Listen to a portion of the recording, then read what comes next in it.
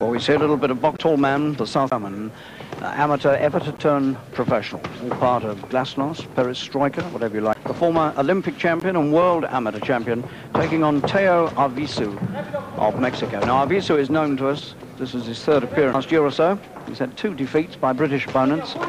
Derek Angle and Michael Gale have both beaten him. And now he faces this the most successful amateur. This is his...